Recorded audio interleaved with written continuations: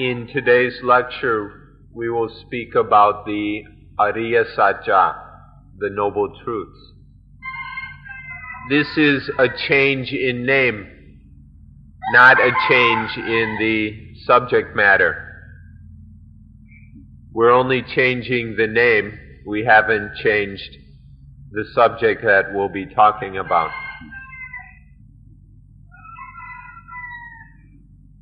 We're talking about Buddhism in all its aspects, in all its dimensions.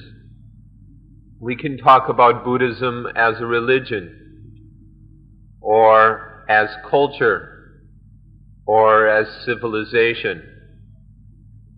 We can talk about Buddhism. We can call it Paticca Samuppada. We can call it the Noble Truths. We can change the name with which we label what we're talking about, but we're always talking about just one thing, because there's only one subject, there's only one issue of relevance. So whether we call it Buddhism, culture, civilization, religion, Paticca Samuppada, Ariya-Sacca, or whatever, we're always talking about just the one thing, and that is the quenching of suffering. We can even talk about it as a theism, in a theistic way, as a way of getting to God. We can talk about Buddhism as a way of reaching God. God in the sense of being the highest thing, the supreme thing. When we speak in terms of Paticca Samuppada, we're talking in a scientific way. We're discussing the law of nature. When we talk about the Ariya-Sacca, the Noble Truths, we're then talking about certain truths or facts which can extinguish suffering. Whether we call it the big Noble Truths or the little Noble Truths, it's the same subject matter, just a slightly different angle on this issue. It's somewhat amusing that people use this word Buddhism in a material way. If there are lots of temples and pagodas and stupas and a lot of men running around wearing yellow cloths, then they say that Buddhism is thriving. But if these things are in short supply, then they say that Buddhism is deteriorating. This is to use the word Buddhism in a merely material way, which is a bit ridiculous. So now we'll talk about the Ariya-Sacca, Four Noble Truths. These are truths which have supreme benefit, which have the most benefit for human beings. As we mentioned earlier, when we talk about Paticca Samuppada, it's quite long and detailed. So it has a tendency to be theoretical. But when we speak of the Ariya-Sacca, there's not so much left. And so it's very practical. Today we'll be speaking about these noble truths as something very, very practical. These Four Noble Truths are of the most importance. They have great relevancy and great value for our lives. This point can be emphasized by a passage in the scriptures where the Buddha was walking through a forest. and he picked up a handful of leaves. And then he asked the monks he told the monks he was with that his knowledge, all the things a Buddha knows, are like all the leaves in the forest, or even like a world full of leaves, if all the leaves in the world. And then he said, but all that the Buddha teaches are just this handful of leaves, are like just this handful of leaves. This is a comparison he made with the Four Noble Truths. So we ought to learn about the Four Noble Truths, especially as they are the Four Noble Truths are very concise. There's nothing complicated or interwoven or messed up or tangled or anything about the Four Noble Truths. They're very short, quick, direct, to the point, very concise. Nonetheless, they're sufficient. Not too much and not too little. They're enough, just sufficient for our needs, this one handful of leaves.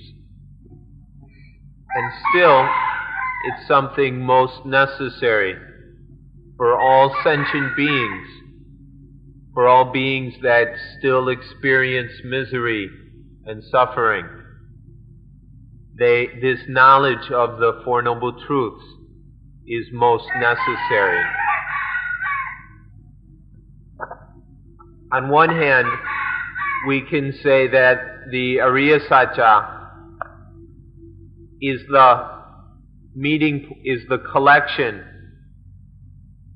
of all or the whole teachings. On the other hand, we can say it's the heart of Buddhism. So this one handful of leaves, we can both say that it's the collection of it all, of the whole of Buddhism. On the other hand, it's the heart of Buddhism. Further, we can say that it is the essence of morality and also the essence of ultimate truth. The Four Noble Truths are the essence of both relative, conventional truth, as well as the essence of transcendent, ultimate truth. The essence, or we could also say the nucleus, of both morality and ultimate truth. Now we'll talk about the words Ariya-Sacca. First, the word Sacca. It means truth. If we're speaking of truth, there can only be one truth. For each thing or subject we might talk about, there can only be one truth.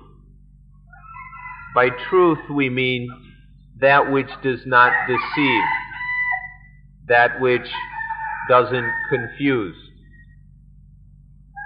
This one truth also is firmly established in, or it doesn't change. This one truth is firmly established and does not change. This is what we mean by the word Sacca. An undeceiving, unchanging, certain, firmly established truth. There's a short verse in the scriptures that goes, Ekang hi satchang natuti yamati. Truth is one, there is no second. This is the definition of truth. And now the word Ariya, which we're talking about how it is understood in Buddhism, not the Aryans of Sanskrit and other places. But Ariya in Buddhism comes from Ari, which means enemy, and Ya, which means to go. So Ariya means to go away from one's enemies.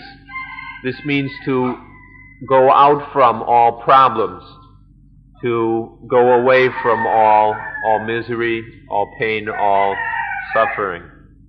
This is Ariya as it is understood in Buddhism. If we look at things from the point of view of history, we can see it as a kind of spiritual civilization.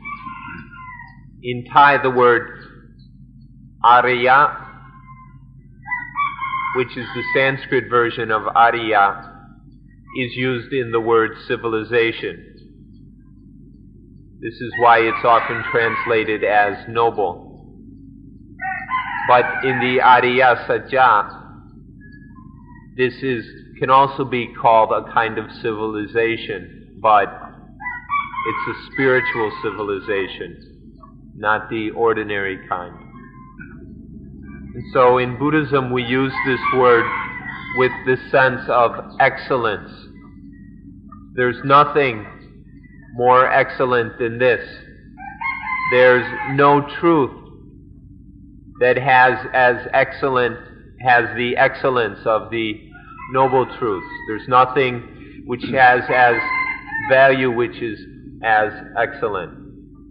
This is the most excellent truth. This is why we call it the noble truth.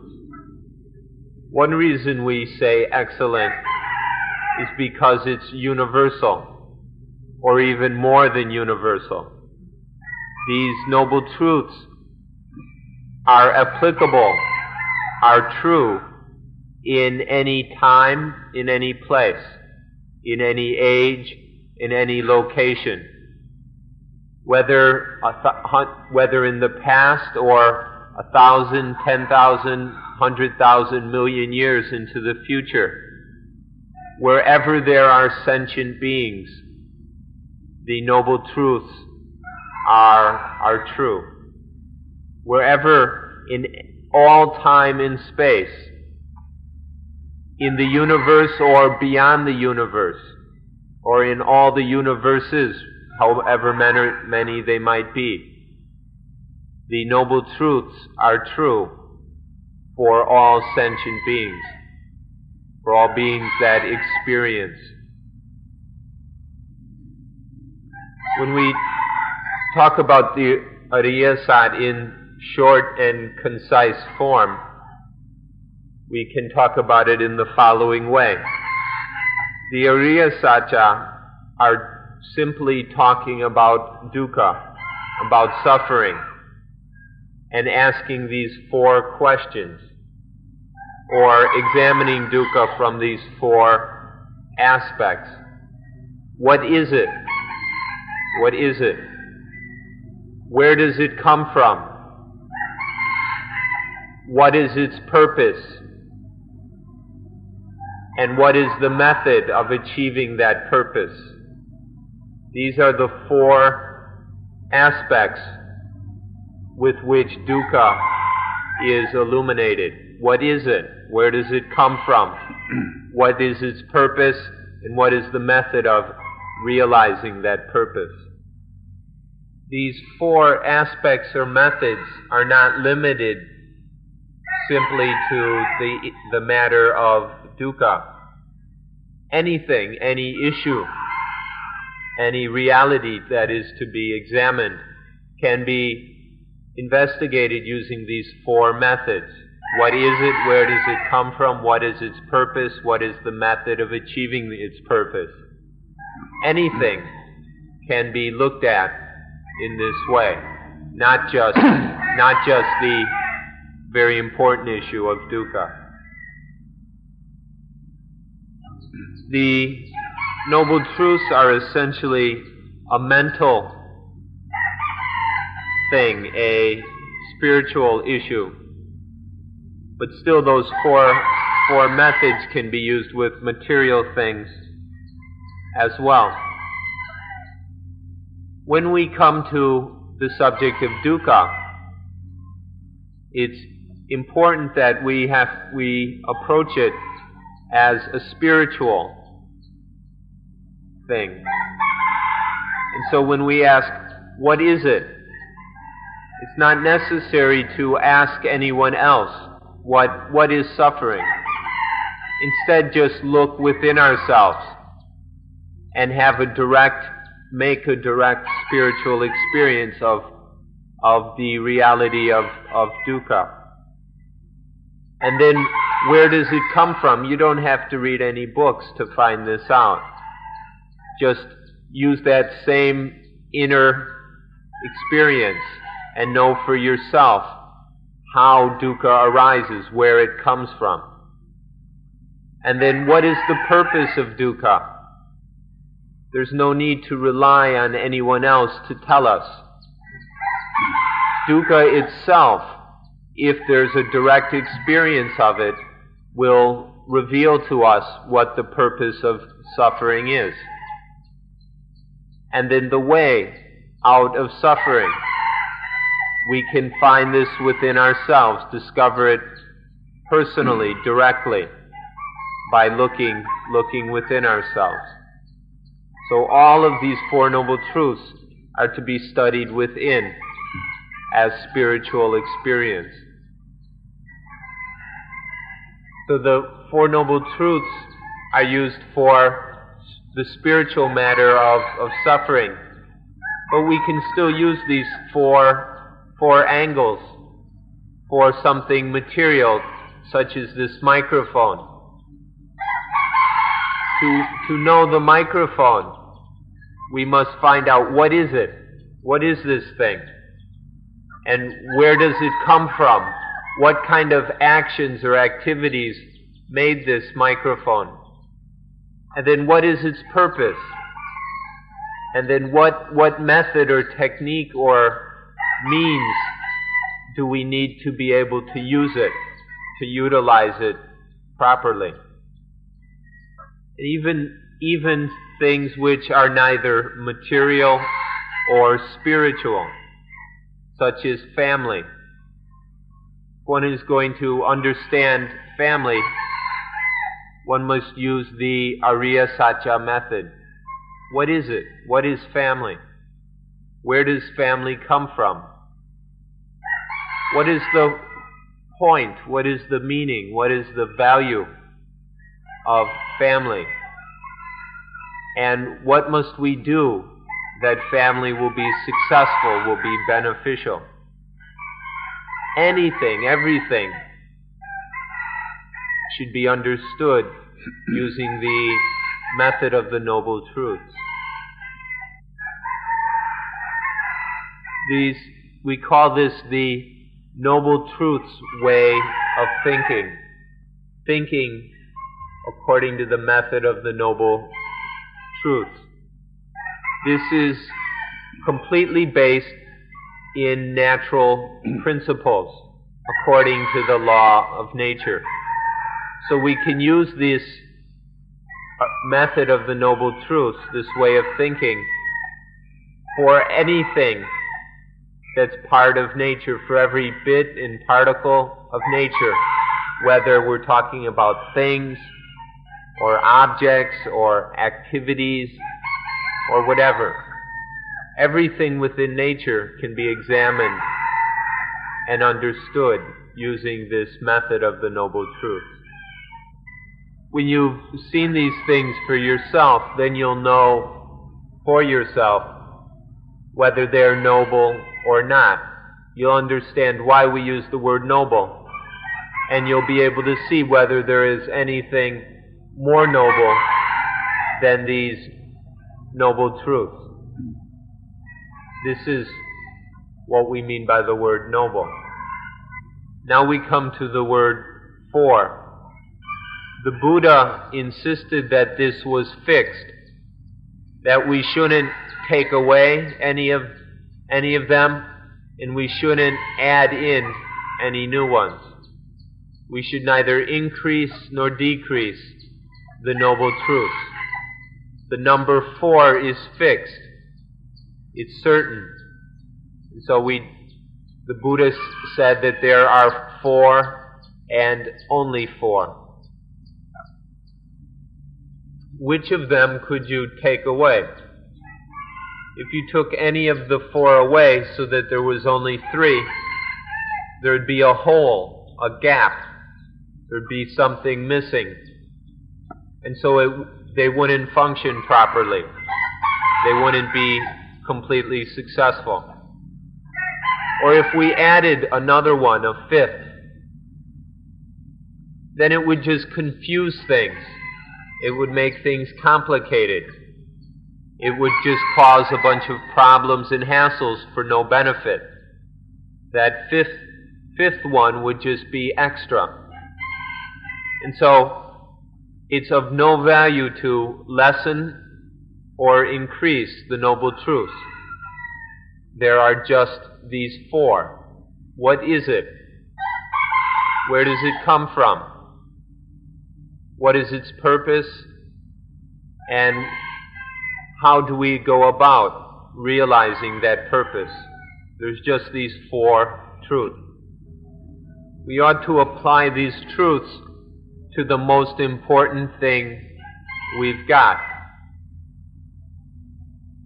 We ought to apply them to life. What is life? Where does life come from? What is the purpose, the meaning of life? How are we going to fulfill that purpose in our lives? If we can apply this method of the Noble Truth successfully to life, then we'll have a life that has no problems, no hassles. There are many who don't know the purpose for which they were born. Many people don't know why they were born. What's the meaning of being born? And so they have no opportunity. They don't have any chance of realizing that purpose, realizing the meaning of life. This is because they don't know about, they don't utilize the 3rd Noble Truth. What is the purpose of life? What is the meaning of life? What is the benefit that we ought to get from life? If we don't know this, then it's impossible for us to realize that thing, to realize that which is the purpose, the meaning of life. This is what happens if we don't understand the 3rd Noble Truth. If you don't know these Noble Truths, then life and suffering will be the same thing. For those who don't understand these 4 truths, their lives are just a bunch of suffering. But if one knows these truths, understands them thoroughly, then one can separate life from suffering. Then life and suffering become completely different things. Life, through knowing the 4 Noble Truths, life has nothing to do with suffering anymore. Not knowing these truths, suffering and life are the same thing. Through knowing the truths, life and suffering are completely separated, are completely divorced from each other. Schopenhauer, the German philosopher, when he studied Buddhism, he got the idea that life was suffering. He thought Buddhism was saying life is suffering. And so then he categorized Buddhism as pessimistic. And so Schopenhauer got Buddhism all wrong. He completely missed the boat. Because there's nothing pessimistic about Buddhism in the least. Just because Buddhism talks about suffering doesn't mean that's all it does. Buddhism not only talks about suffering, it talks about the way, or talks about the quenching of suffering and the way to quench all suffering. So there's nothing pessimistic about this. If one understands the Four Noble Truths, one has the means to free life from suffering. So to say that life is suffering is incredibly superficial. With the Noble Truths, life doesn't have to have any suffering at all. So there's no way that we could say that this is pessimistic. On the other hand, it wouldn't be correct to call it optimistic either, because we're not indulging in our hopes and wishes. Instead, Buddhism is just natural truth. Buddhism isn't concerned with being pessimistic or optimistic. It's only concerned with the truth that is in the middle, that is neither pessimistic nor optimistic. Through knowing the Four Noble Truths, life can be freed from all suffering.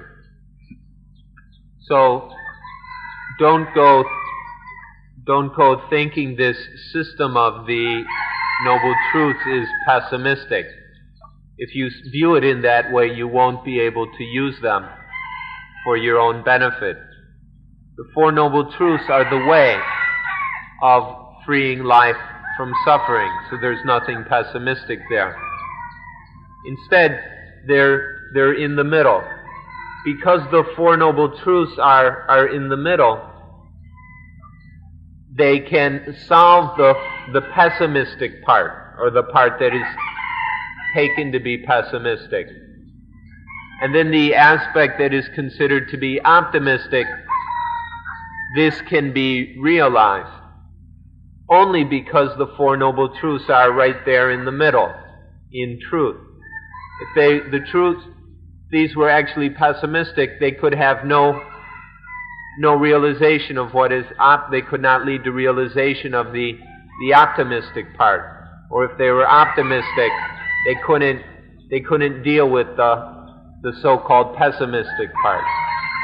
But because the Noble Truths are in the middle, they can completely liberate life from all misery and dukkha. And so when you're studying and practicing the Noble Truths, you must have a life which is in the middle. When we're living in the middle, it's not so difficult to understand and utilize the Four Noble Truths. By living in the middle, we mean a life that avoids two extremes. The extreme of, there are these rather large Pali words used to explain these extremes. The first one is Kama Sukhalika Nuyo, which means to be caught up in sensual pleasures, to be indulging in pain. This means the life of luxury, the life of chasing after fun, games, and pleasure. The other extreme is Atakila Matanuyoka, which means to get caught up in inflicting pain on oneself. This is the life of austerities, the life of indulging in pain, in making needless hassles and problems for oneself. So one is the life of luxury, and one is the life of austerity. These are two extremes which will prevent us from finding the Noble Truths. So we ought to live in the middle. Through living in the middle, things go much more easily, and we are able to realize truths that are very profound and deep, such as the fact of anatta, not self, of which people tend to get a little bit frightened. There's two other words that are much shorter and easier to understand. The one way of life is the way of life that is dry, parched, burning. The dry way of life. And the other way of life is wet. It's soggy, mildewed. So almost fermenting, it's so wet.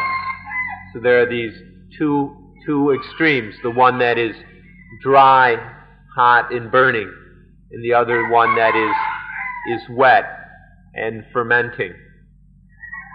These are the two extremes to be avoided, and to have a life that is instead in the middle. Can we use the words the burning life and the soaking life? Are these, if these help you to understand this, then remember them. The burning life and the soaking life. Life that is burnt by austerities, and the life that is soaking in luxuries and pleasures. And so please forgive us that we ask you while staying here to live in the middle. In order to understand the Noble Truths, we ask that you live in a middle way. Not to go off indulging in things like cigarettes or sneaking sweets and eating delicious food all the time. We ask that you neither live in a way that is too comfortable or too uncomfortable, too easy or too difficult. And so we set up a structure, and there's a discipline or an order that we ask everyone to follow, in order that we're living in the middle, which makes it easy to understand the Four Noble Truths. Please don't think that the lifestyle here is one of austerities, that sleeping on a hard floor and eating only 2 meals a day and the kind of food we have here. We hope that you don't understand these to be ascetic practices or anything like that. There's nothing austere about this kind of lifestyle. It's sufficient. It's enough to maintain good health. It's not inflicting any needless pains or difficulties, and it's not indulging in pleasures as well. It's sufficient. It's good enough. In fact, in the Buddha's time, the monks lived under much more difficult conditions. They didn't have dormitories or houses or anything. They spent a lot of time sleeping in the open at the bases of trees, eating only 1 meal a day, often very poor quality food. And that was good enough for them to live in the middle and realize the Four Noble Truths. And so the lifestyle here and the discipline here, the structure here, it's sufficient. It's good enough. There's nothing austere or ascetic about it. Or in one short sentence, live intimately with nature. This is living intimately with nature. When we're close to nature, it's an easy matter to understand the Four Noble Truths. These truths are all about nature. If we live in a way that separates us from nature, it's very difficult to understand these truths. These truths about nature, the law of nature, the duty to be lived according to that law of nature. This is why we live in this way. We hope you can understand this point, and then you'll accept this lifestyle quite willingly. In Thai, what I translated as living intimately with nature is a little more literally as live as an intimate comrade of nature, or the word is glu. And Ajahn Buddhadasa wants this word to be explained very carefully. To be a glu is much more than to be just a friend, just an ordinary friend. A glö are really close, really tight, inseparable, born together, living together, and even dying together. We need to have this intimate relationship with nature, to be intimate comrades with nature in order to understand the Noble Truths. So we've spent an hour talking about the Four Noble Truths already. That's enough. Now we'll move on to the first of the Noble Truths. The first Noble Truth is the truth of dukkha. Du means hard or difficult, means difficult. Ka or kama means to endure, to bear. So dukkha means difficult to endure, difficult to bear. This is a meaning of dukkha. It's difficult to bear, and so it's necessary for us to deal with it. It's difficult to bear, and so we have to solve this situation. In fact, it's the thing that makes us struggle and fight. This thing that's making us struggle and fight all the time. This is the condition of dukkha. A second meaning, a second etymology of dukkha is du can mean ugly, hateful. Ka comes from ika, which means to see, to look and see is ika. So du and ika, dukkha, is to see it as ugly, see its ugliness, to see the hatefulness. This is another meaning of dukkha. And because if we see it, it's ugly. If it's this way, if it's ugly and hateful, then it's very difficult to endure. If we really see this thing, if we really get to the thing we call dukkha, then we'll see how ugly it is, how disgusting it is. And then we won't be able to bear it. It's just too much of a hassle, too much trouble. And so we'll need to solve this problem. We'll need to deal with it somehow. But the problem here, or the trickiness here, is that dukkha can be deceptive. It can deceive us into thinking that it's something desirable. There are forms or versions or variations of dukkha which we tend to love, that we get infatuated with.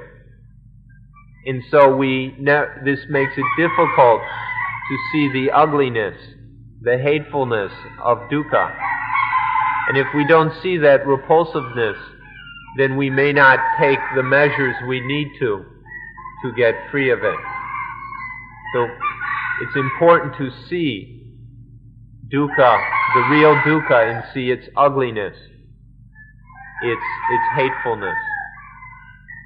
So because of this deceptiveness of dukkha, we don't see that certain things are ugly and disgusting.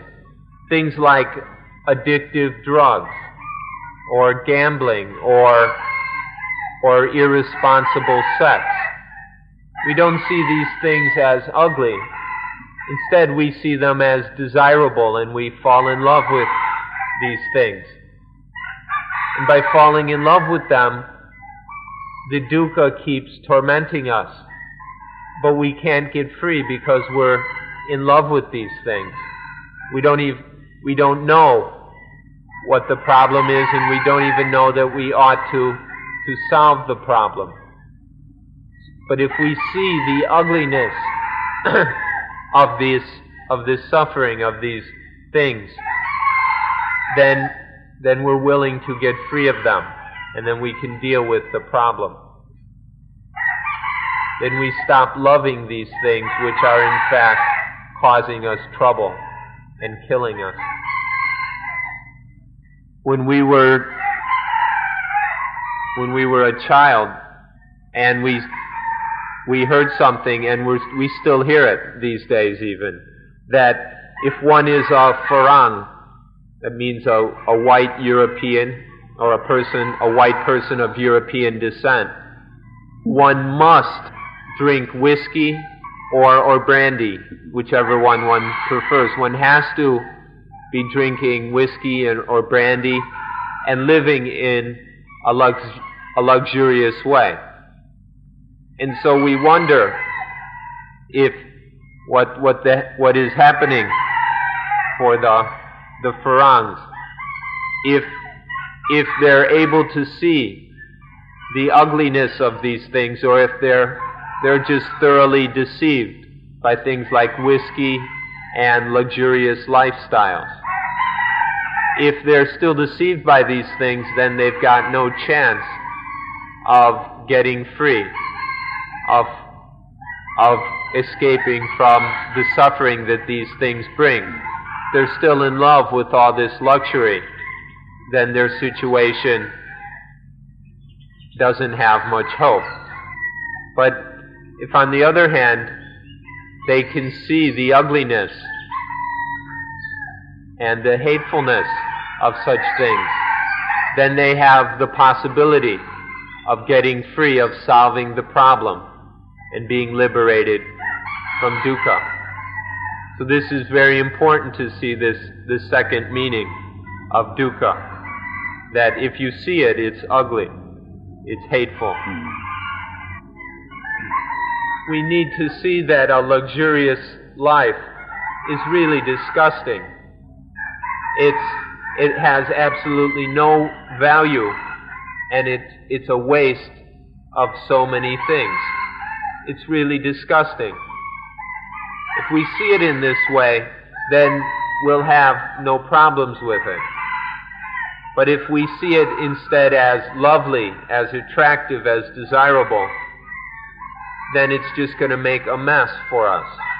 If we love a life of luxury, then we're in a very sad position. So it's very important to see the disgusting, repulsive aspect of the repulsiveness and the horribleness of a luxurious life. Then there's a third meaning. Du still means ugly, hateful. Ka comes from the word kang, which means vacant or empty. Like this empty space here in Pali can be called kang. This kang is to be empty of any essence, completely vacant. There's no value, no benefit, nothing desirable there at all. No essence, no meaning, no anything. This is the meaning of kang. And so dukkha means vacant in this disgusting way, disgustingly vacant, hatefully empty, meaning absolutely no value, no meaning, no purpose, no benefit, no essence, nothing worthwhile in the least. This is the third meaning of dukkha. These are the three meanings of dukkha. The first, difficult to endure. The second, seeing it, it's ugly. See it as ugly. Or when it's seen, it's ugly. And the third is hatefully vacant, disgustingly vacant. These three meanings explain the word dukkha quite thoroughly. The first were in the words of the Buddha. The Buddha explained dukkha in this way himself. The second and third meanings are found in the commentaries written after the Buddha's time. But even though they aren't the direct words of the Buddha, they're valuable and they have very important meaning. So we can use them. They're of practical benefit. So then altogether we can use these three meanings of the word dukkha. In summary, dukkha is the thing that disturbs and destroys our peacefulness. Dukkha is what comes in and disrupts our natural peacefulness. It interferes with peacefulness. And so it's very difficult to put up with. It's really a hassle to endure this dukkha, which is destroying peace. So dukkha is what causes the problems. Dukkha is the source of all problems that makes things so difficult, makes things such a hassle. And it's this, so dukkha is in fact itself the problem. Dukkha is that which disrupts, disturbs, destroys peacefulness, and then makes life so often difficult to endure, because there's no peacefulness then. When it's disrupting peacefulness, we have to fight and struggle. And this is very difficult. It's a real hassle to be struggling all the time. So this is the problem. This is the cause of all problems, this thing we call dukkha. So then we come to the question, what technical term are we going to use in English? In Thai there's no difficulty, because in Thai they've used this word dukkha for centuries. In Thai they pronounce it tuk, tuk, and this is a word everybody knows. So in Thai there's no need to translate dukkha into a different word. They already are using dukkha in their language. But in English, dukkha is a strange and unknown word. And so then we have the question, how are we going to translate it? What word or term in English could we use? Not only in English, but German, French, Spanish, Japanese, and all the other languages. What is the proper translation of dukkha? We've gone through the various meanings. What word would capture the meaning? This is something that you ought to think about quite a bit. What word should we translate it with? Often the most common word is suffering, but it's really not a good enough translation. It's only part of the matter. Dukkha is much broader than just suffering. Or painfulness is too narrow. Misery is too narrow. So what word can we use to translate dukkha? Somebody suggested the word dissatisfactoriness in all its aspects. And Ajahn Buddhadasa feels that captures the meaning, but it's a little long. So maybe he thought maybe I'd have a better suggestion, and I'm still working on it. So we can all give some thought to this. How are we going to translate the word dukkha with a word that captures the entire meaning, not just a little part of it? Because people have been using the word suffering often, and it's too narrow. People who don't learn the full meaning of dukkha then have quite a bit of confusion about the Four Noble Truths. So we need to find a term that really does the word dukkha justice. And so we request, we suggest that you just use the word dukkha. we ought to introduce the word dukkha into the English language, the German language, the French language, and all the other languages of the world. This would be of great service to humanity if everybody became aware of the word dukkha and all its implications and meanings. Because if we don't, if you specifically or anyone else doesn't understand dukkha correctly, then you don't have any chance of understanding Buddhism. To understand Buddhism properly and fully, one has to have a complete understanding of the word dukkha. Now we'll talk about dukkha in terms of the body. We'll begin with physical dukkha, or dukkha related to the body. Dukkha, then, are things which are problems. Actually, the Pali and Thai word is banha, which can be translated both problem and question. So this is another word that's not so easy to translate. But anything that is a problem, which is a difficulty, this for the body, or regarding the body, this we call dukkha. And so we talk about birth, getting old, illness, and death. These are dukkha. These are problems related to the body.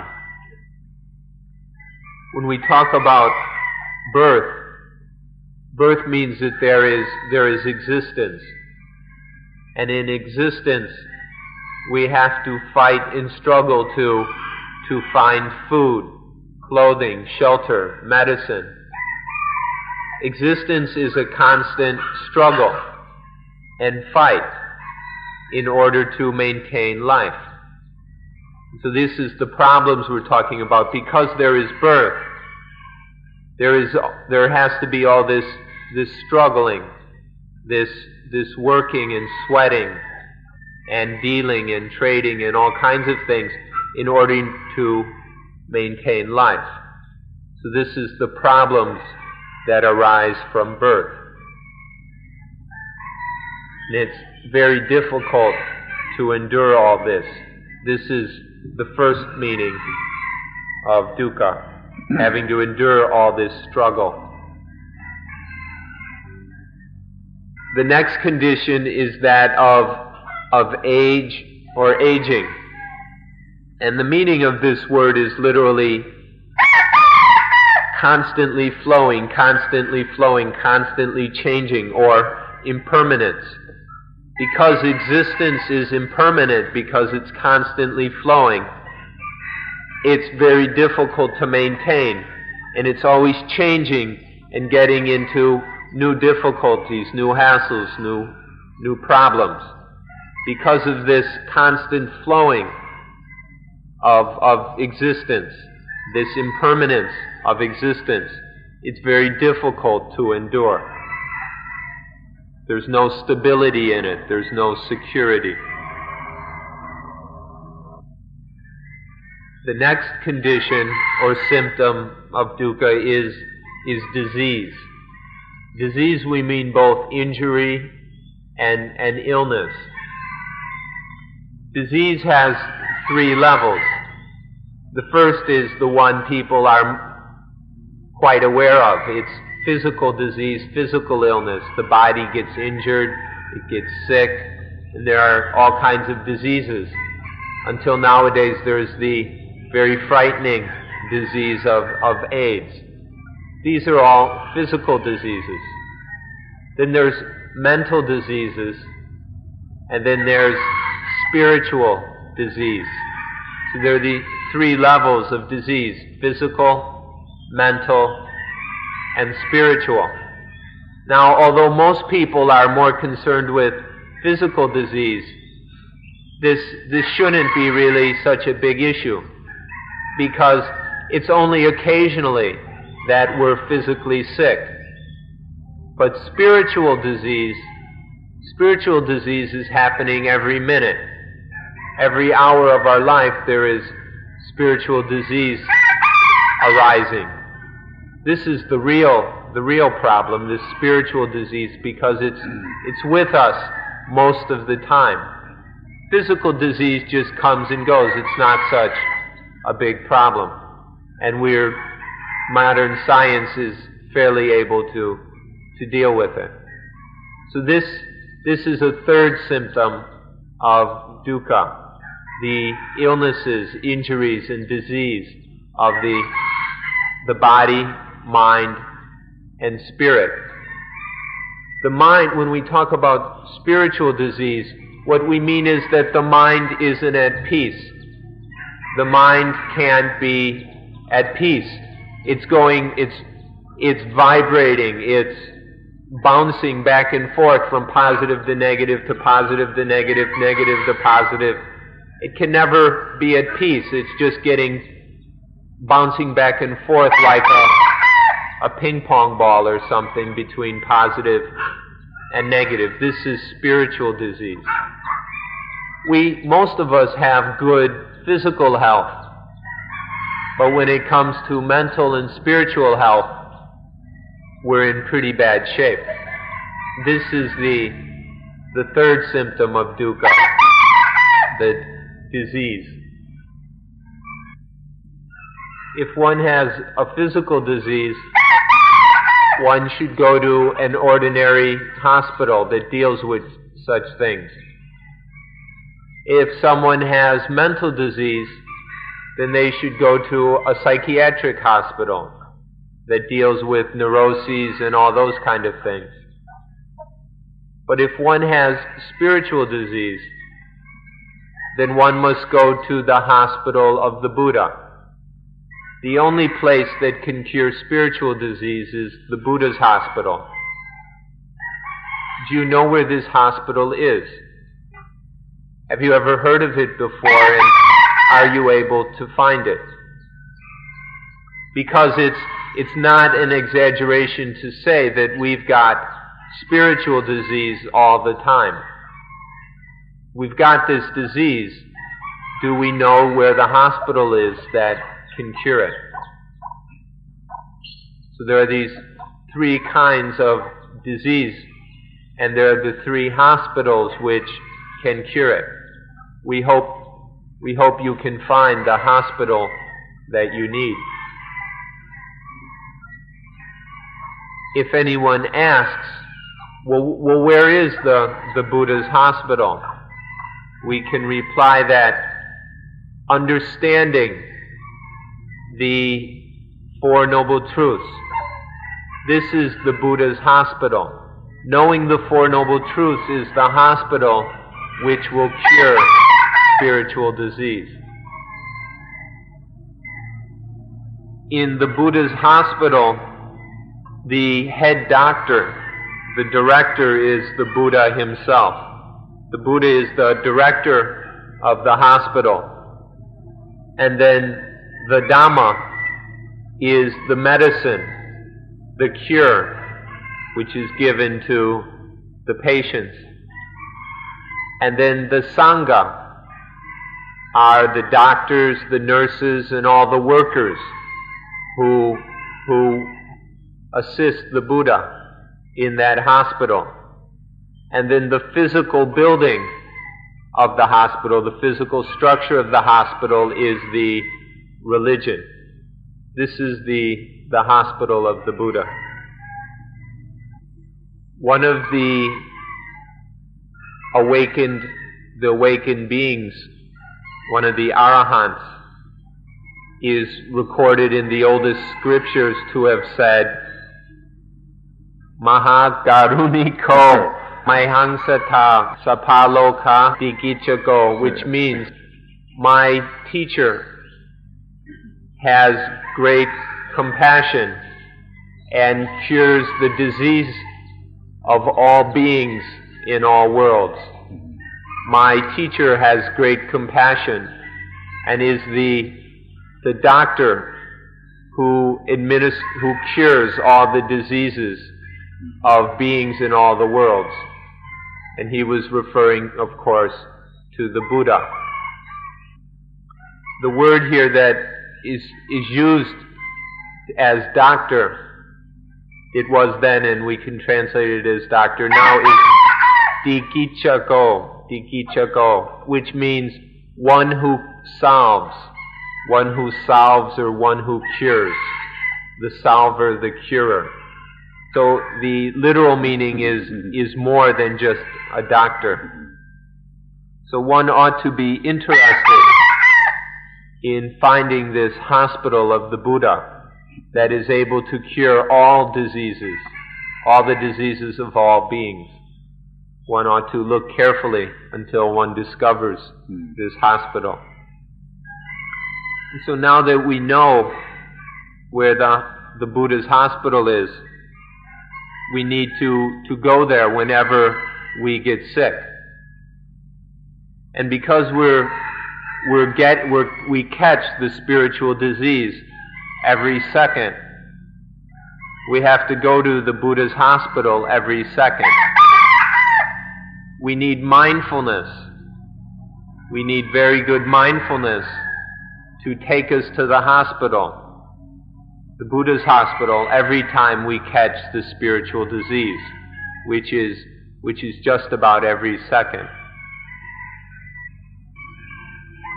We were just talking about the problem, and now we're going to talk about the symptoms or the products of that problem. We'll go through them one by one, symptom by symptom. The first is sokha, sorrow, and then baditewa,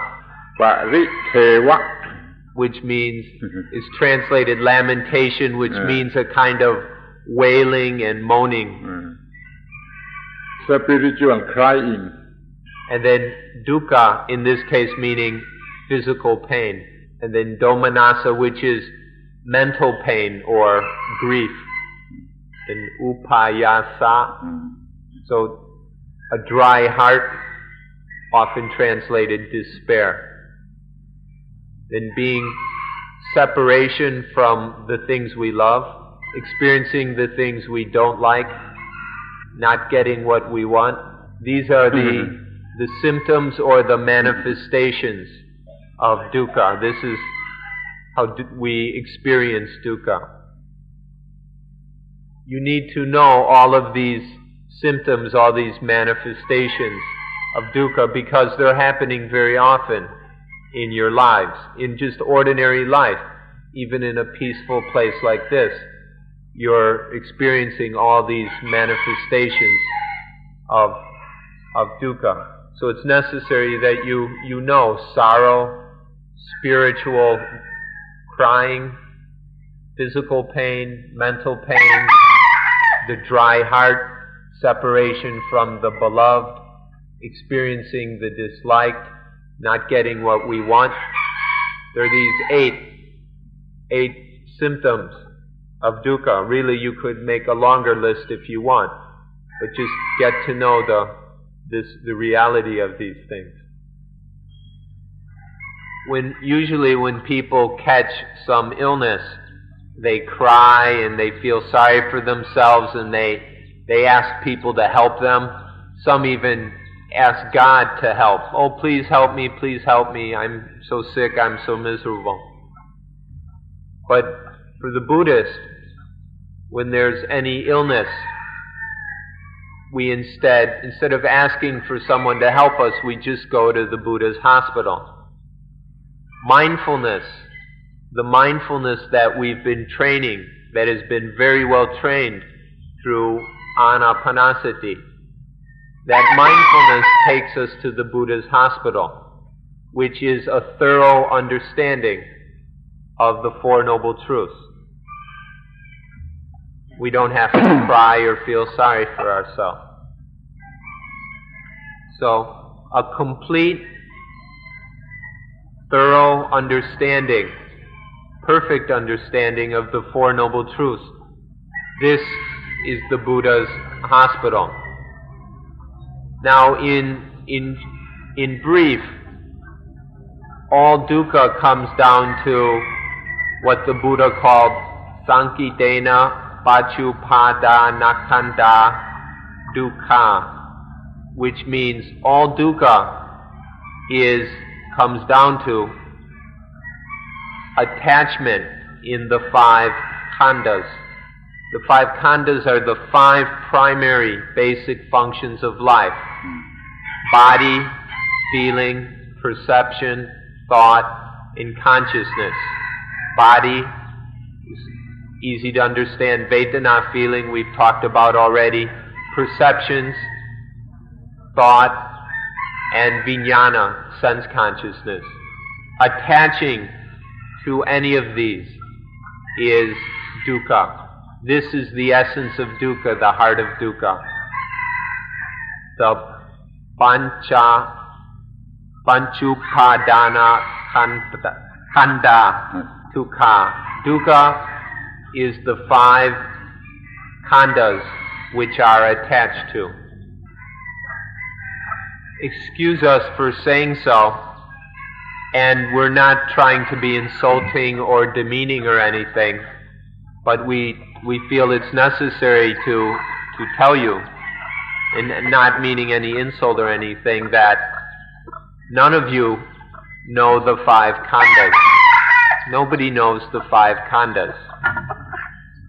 And nobody knows, that means that nobody knows themselves. The 5 khandhas are just our own lives. We are the 5 khandhas. Nobody knows what the 5 khandhas are. That means nobody even knows themselves. And if we don't know the 5 khandhas, then we don't know, we don't understand, we don't see how we are attaching to them. Sometimes we're attaching to rupa khandha, the body function. And sometimes we're attaching to vedana khandha, the feeling function.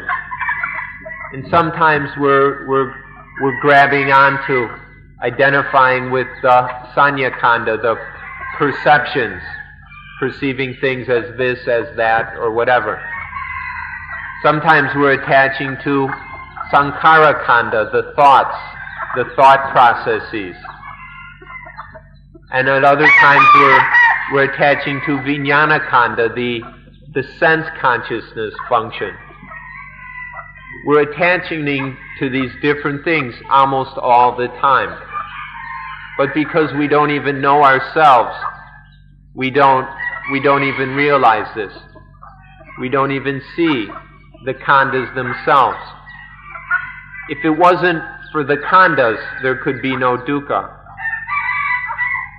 But the khandhas themselves are not dukkha. When we attach to the khandhas, that is dukkha.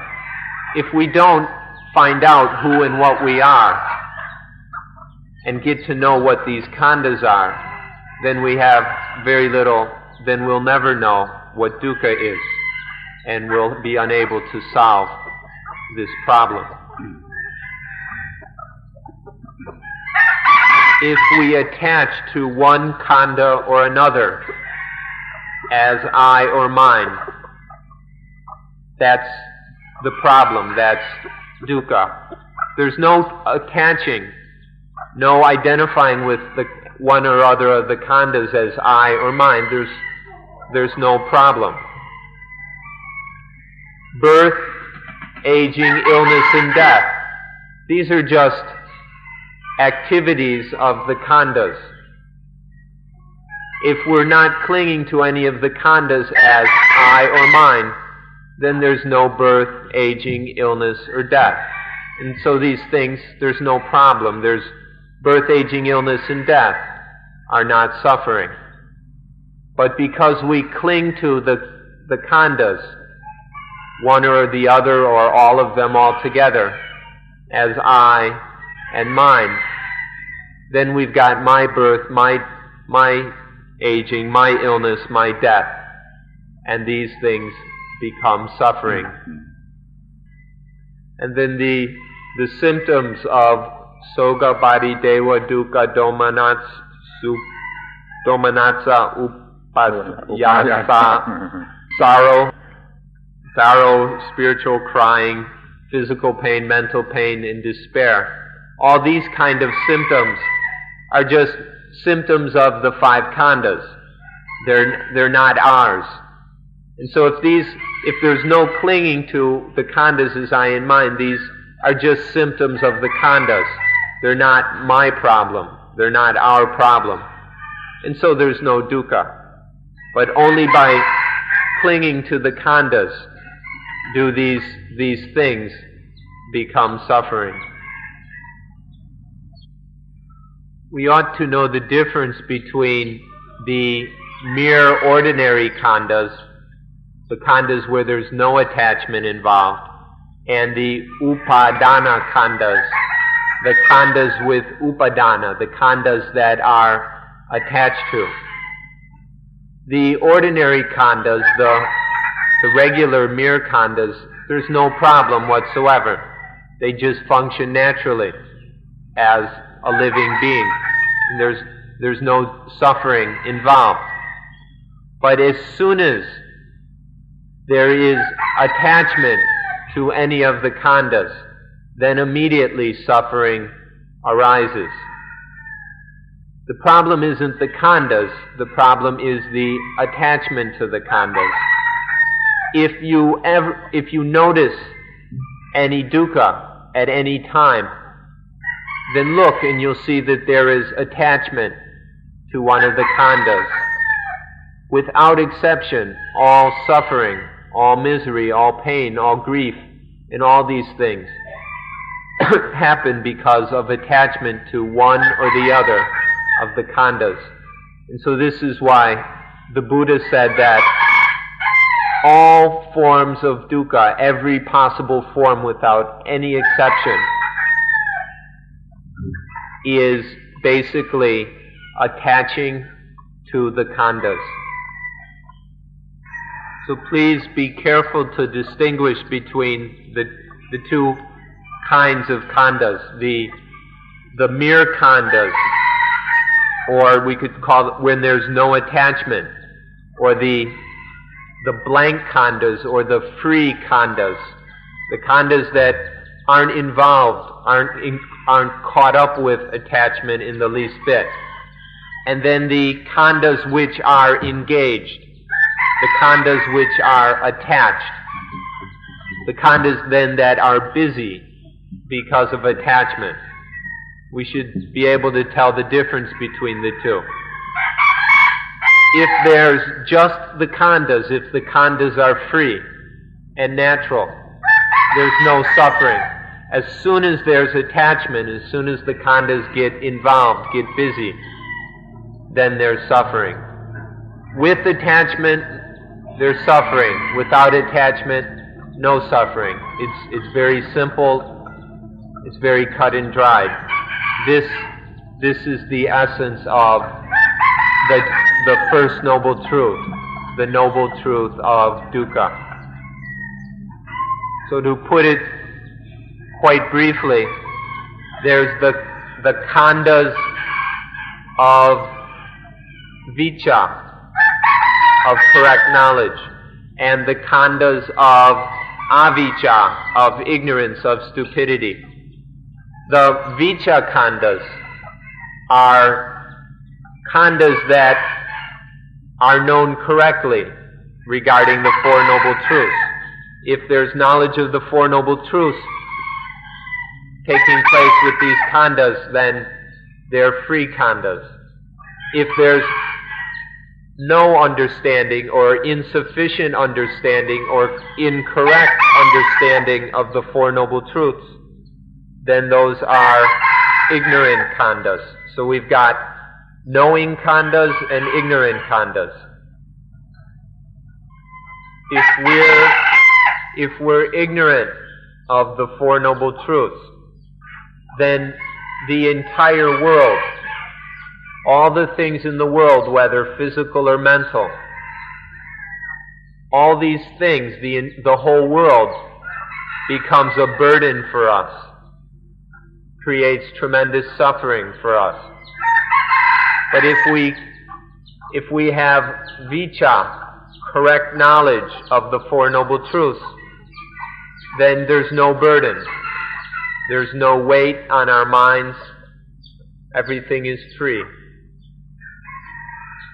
This is the understanding of dukkha Ariya-Sacca, the noble truth of dukkha. So once again, when we attach to one of the khandhas as I or mine, right then, right there is dukkha. When there's no attaching to any of the khandhas, there's no dukkha anywhere. This is the first noble truth. And time is up, and so we'll finish the lecture on this note.